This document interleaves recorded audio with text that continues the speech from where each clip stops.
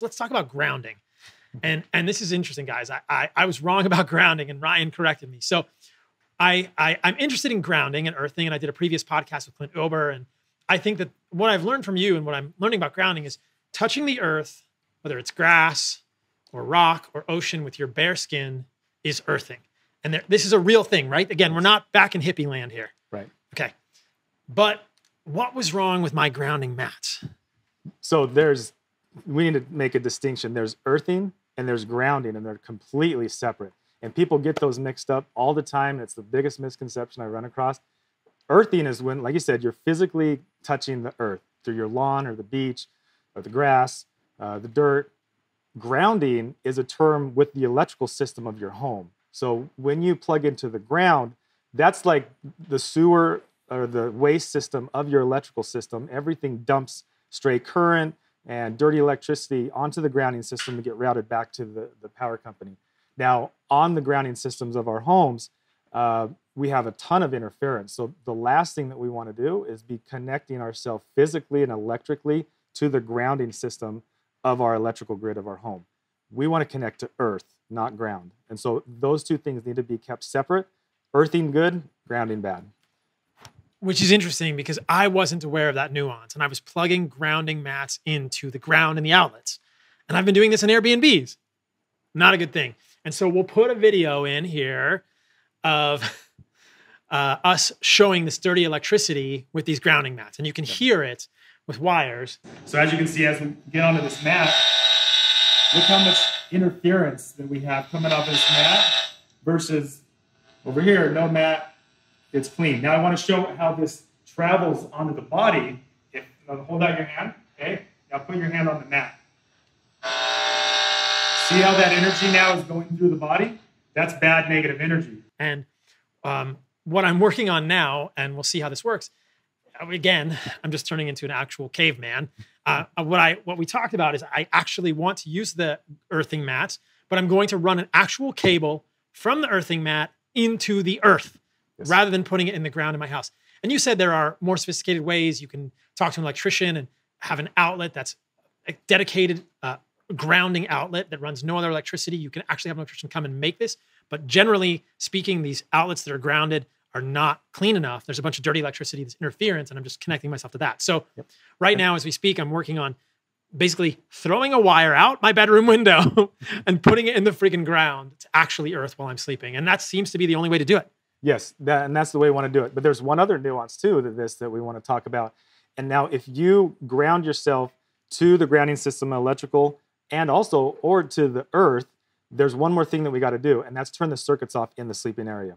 The problem is, and we can demonstrate this with a video as well, is that when we're sleeping in our bed and we have the electrical wiring that's behind the bed and it's energized, it's radiating out electric fields 6 to 8 feet. So when we're laying there, our heads can be within a foot of this wiring. What happens now if we ground ourselves is we make ourselves part of the circuit to where that circuit, that current can now travel through our body, through the ground. We're essentially making ourselves into a lightning rod, and the charged electrons will say, oh, look, there's a path back to ground. They're lazy. They want to find the easiest source, the direct path. And now if we ground ourselves with an electrical current nearby, it's going to flow through our body. So we have to turn the circuits off. We have to physically connect to earth. Then you're going to be doing it correctly. And so we'll show a video of this. You have a body voltmeter, voltage meter, right? And I can lay in my bed and we can measure my body voltage, which is essentially, if I understand this correctly, the amount of charge that I'm carrying in my body. Yes. And I want that to be as low as possible. Yes. And if I'm grounding myself to the earth with an actual correct grounding mat, with something that's actually not going into an outlet, but it's going directly into the earth, we don't want the outlets near my head or near my body in the room to be on at night so that electrons aren't just like skipping into that circuit. Correct.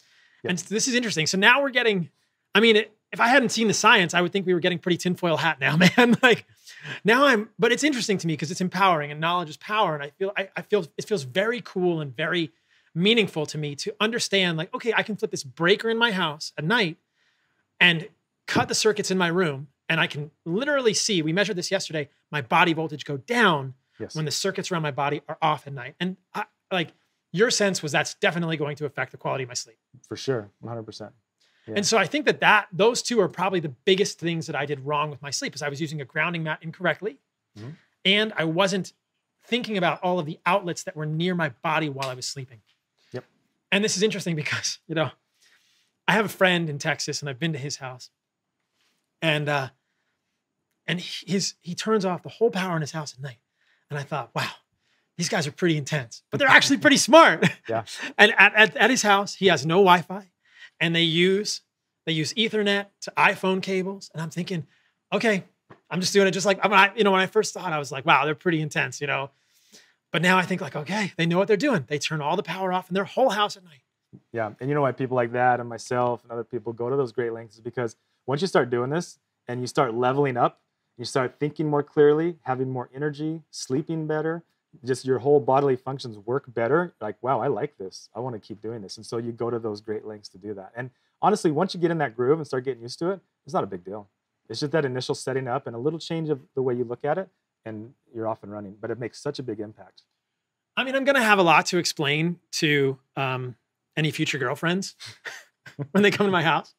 But it's just weeding people out, because any woman that I'm going to date is going to have to be cool with, like, I don't even really like the word biohacking, but yeah, I mean, right now we're going to talk about light in a moment, but I mean, at night, I have only red lights in my house, which are not as good as I thought, but we'll talk about why.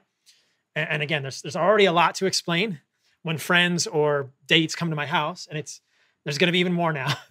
I just imagine the next woman I date saying, why is there a wire going from your bed outside? And it'll be an interesting conversation starter. Well, and I think the thing is that you're a little bit ahead of your time with this stuff. Let's go back 60 years ago and have the conversation about cigarettes. We're like, you know what? I don't think it's a good idea to smoke cigarettes in my house. I'm going to tell people that let's smoke cigarettes outside. Let's not smoke in the living room. And that would be weird 60, 70 years ago. But now, no one would even think about lighting up a cigarette in your house. You know, I think the same kind of mentality is going to be coming towards with EMF into the future, where we're going to look at that like, you are exposing me to something that's causing me cancer. That's something that you want to be respectful of.